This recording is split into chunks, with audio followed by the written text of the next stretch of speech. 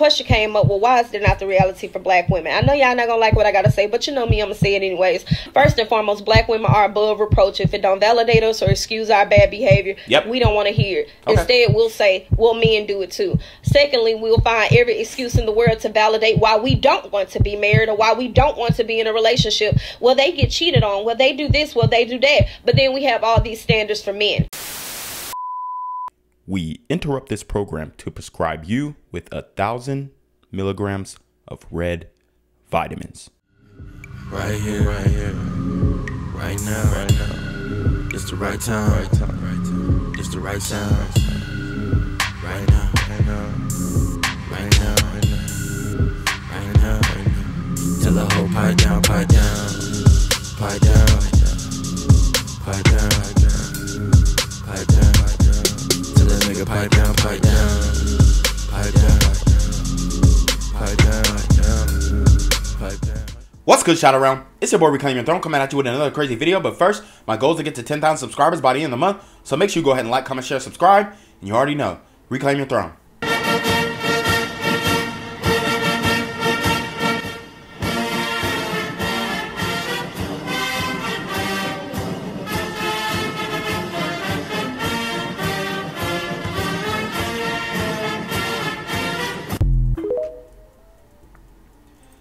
Alright guys, so this video is actually going viral, and this is actually the second version of a video like this that I have seen before. And it's pretty much a video of white women who have gotten engaged during their college years, which is pretty much how you want things to go, okay? As a woman, you want to get engaged coming out of college so that the distractions of employment and applying for jobs and all that kind of stuff doesn't get in the way of your chances for eternal love. Now, black women in particular are extremely and specifically triggered about this video, and the reason why is because they don't understand why white women are able to get married, during graduation, and black women kind of put that off, okay? They put the marriage off. And the reason why is because, let's keep it a buck, if you ever been to a university, for one, especially a university like this, but even at HBCUs, black women aren't getting married coming out of college. They wait too long, and that's because they are indoctrinated with the strong independent mindset, and some of them even get pregnant in college and they still don't marry the man that impregnated them. And the reality is, when black women are in college, they're not really dating their peers unless they're able to get an athlete. But we know that most college athletes are dealing with Beckys, okay? Most college athletes are going to be milkmen. Well, I'm not going to say most of them, but the most desirable ones are going to be milkmen. They're going to be dating Beckys because they're just easier to get along with. And that's just the reality. Now, white men might say, no, they're not. They're not easy. When it comes to black male, white female relationships, it's easier to get submission from that white woman if you are a black male. Whereas if you are a white guy, she's probably going to play with you a little bit more than she would a black guy. That's just the reality. That's my personal experience in speaking for other black men who, have and, date IR. That's just the reality of the situation. So you see a lot of sisters who, for one, when they are on campus, they don't approach black men like that, all right? They, a lot of them might stick their nose up at the athletes because they think they're better than these guys. And these guys, especially nowadays, are getting money, NIL deals, all this stuff. And the women, they still think that they're better than these guys, and the guys have to come and approach them. No, when you are, and for all intents and purposes, when you're a contextual alpha, I'm not going to call them high-value men because we know that athletes and rappers can't be high-value men because they don't express any business acumen to gain their financial wealth.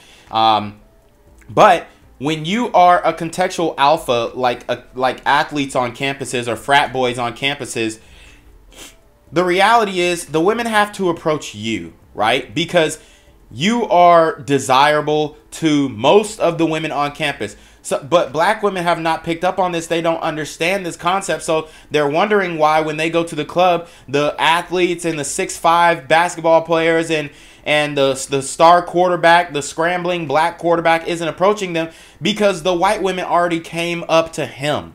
Okay? So, and white women are like that with white men as well. Okay? They're with that with people that they want. They put themselves in a position to speak, approach, and whatnot, right? And this is Texas A&M, and they've got some athletes on that football team. And I know they were going through some struggles this college season, but they will bounce back. And Texas A&M has one of the largest alumni funds in the country. They have one of the they have one of the richest booster clubs in the country. So there's a lot of old money coming into Texas A&M, supporting that football program and all their athletic programs. So, I think that if black women don't really, and you've seen the sister with the micro, she was looking at the white girl raising her ring finger, and it looked like there was a little shade.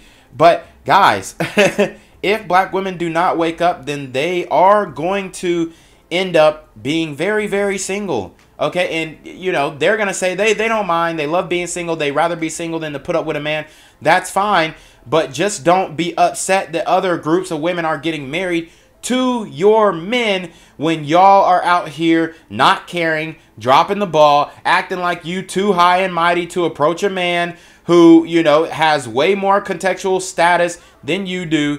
And that's really what's going on these college campuses. There are plenty of black men to choose from on these college campuses, but a lot of the times the sisters are trying to deal with the Thug Max Alpha Simps, the local ninjas, all right? They're dealing with the local ninjas, they're dealing with the Thug Max Alpha Simps, and they don't want an educated lame, right? Because they will even tell you, man, y'all athletes be corny, y'all dudes be corny. And the reason why they say they're corny is because athletes in many cases, especially the very talented ones who get full ride scholarships. Now you have some that are hood and all this kind of stuff, but the reality is that athletes, they actually get to be who they really are, right? They don't have to try and act hood and act like they super hard and stuff like that. They can actually be who they really are because people like them for their athletic ability and achievements, not necessarily because, they the hoodest ninja in the streets and you know what I'm saying, everybody's scared of them. So athletes are able to be who they really are. And if you are a black man and you're, if you speak proper, if you ain't got, the Thug Max Alpha Scent swag and shit like that, like a lot of black women are going to overlook you. So these athletes, they don't have the Thug Max Alpha Simp swag. Some of them might be more preppy. Some of them might be considered corny to black women. And what corny really means is he don't talk like this and he ain't like a hood nigga and shit like that. And he don't really like step on shit and stand on business like this. So like on some real shit. Like if he's not moving like that, then a lot of the sisters gonna say, oh, well, he corny anyway. So don't get mad when these corny anyway niggas are dating outside of the race and marrying these women at higher rates. Because we all know that college-educated black men, 1/3 of college-educated black men, are dating IR. All right, guys, so now we have a woman, I guess her name is Paradise Paris, and she explains why white women get married faster and at higher rates than black women who attend universities and in general. And I guarantee she's probably not going to be right. Engaged. And the question came up, well, why is there not the reality for black women? I know y'all not gonna like what I gotta say, but you know me, I'm gonna say it anyways.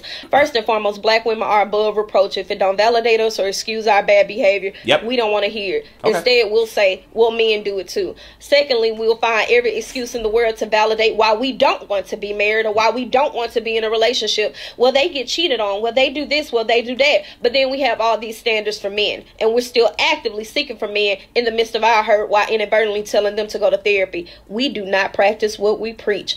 Thirdly, the independent woman is a myth. Actually cared about being independent and it was something that made you happy, you would not have all these standards to negate your independence. Nobody wants to relinquish power.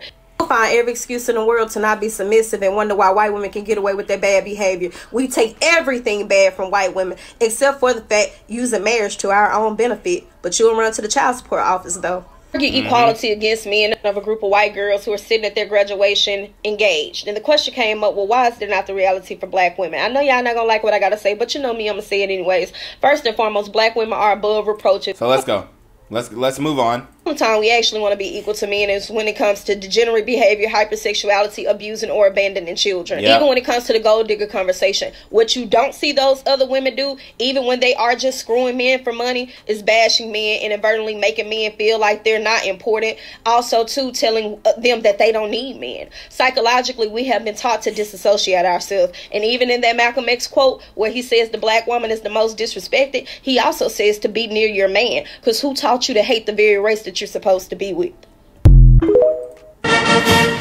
So I like that take. I like everything that she said there. Okay, it was spot on. It was on point. One of the things that I feel like she could have expounded upon more is the baby mama culture and dating thug max alpha simps. I'm telling you guys right now that the reason why black women aren't getting married is because, for one, they don't really want to be married, right? If a good man proposed to a black woman and she's between the ages of 18 and 25, which is the most desirable age range for all men, not just, you know, men in their 20s or whatnot, but all men. If a good man proposed to a black woman between the ages of 18 and 25, everybody in her family is going to say, you too young, you need to have your fun, da-da-da-da-da-da-da, all that kind of stuff. Tell me I'm lying. It's true. So we're not just going to sit up here and act like these women, you know, haven't had opportunities to get married. They have plenty of opportunities to get married. The men who are good men, the friend zone guys, the guys who are, you know, a shoulder to cry on when they get pumped and dumped by the Thug Max Alpha Simp, Pookie, and Ray Ray.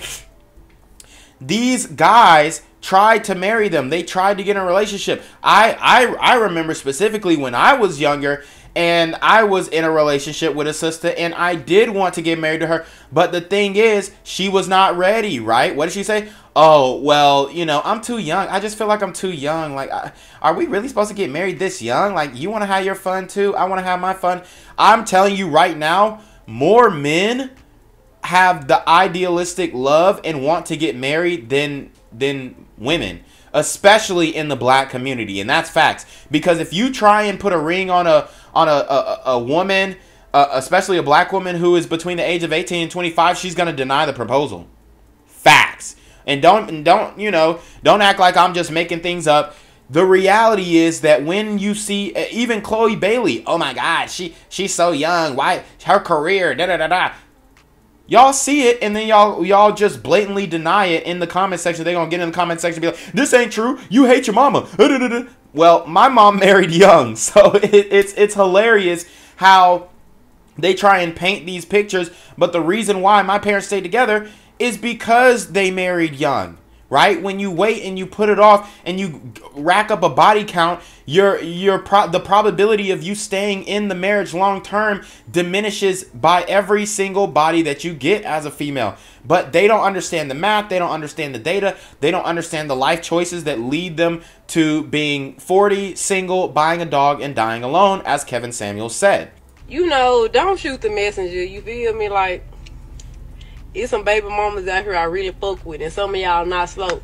But most of you hoes make this baby mama shit look dumb. Like, every hoe I know that's a baby mama is a dumb bitch. Like, bitches be real deal dumb. It's like becoming a baby mama or the baby mama title make a bitch retarded. But you hoes be around here slow, and that's why I can't go like that. 1-800 who? You know.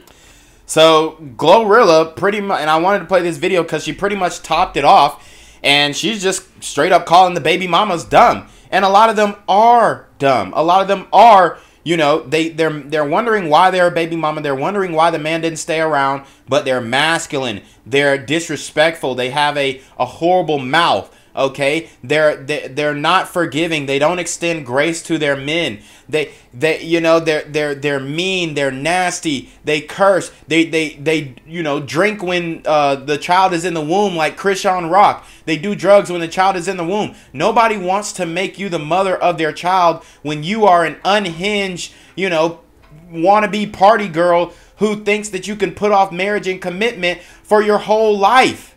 Okay, and you know, Glorilla, she's not the brightest thing, but at least she can come to the conclusion, the smart conclusion that, hey, maybe some of these baby mamas are just idiots, right? So, shout out to Glorilla, even though she's a dumbass too. She didn't even know what a fox was or looked like. But obviously she's from Memphis, so we can't really expect much out of her. But that's neither here nor there. You already know what it is. It's your boy Reclaim Your Throne. Make sure you like, comment, share, subscribe. See in relationship because to the email down below with a screenshot of your CashApp so no you pay no ties, man. Y'all need to be in more freaking with the BS. You already know.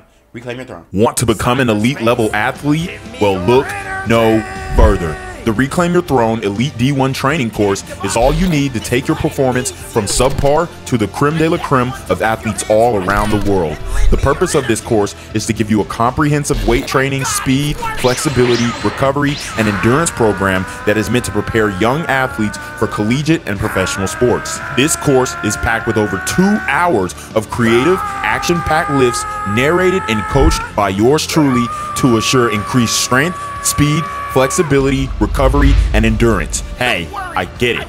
Training alone can be tough and can even make you feel misguided or somewhat unmotivated. But with this course, I walk you step by step through each and every lift to make sure you're using the proper form to prevent injuries and that you're hitting the correct muscle groups to render maximum results. So what are you waiting for? It's now or never. So go ahead and get the training course today so you too can reclaim your throne.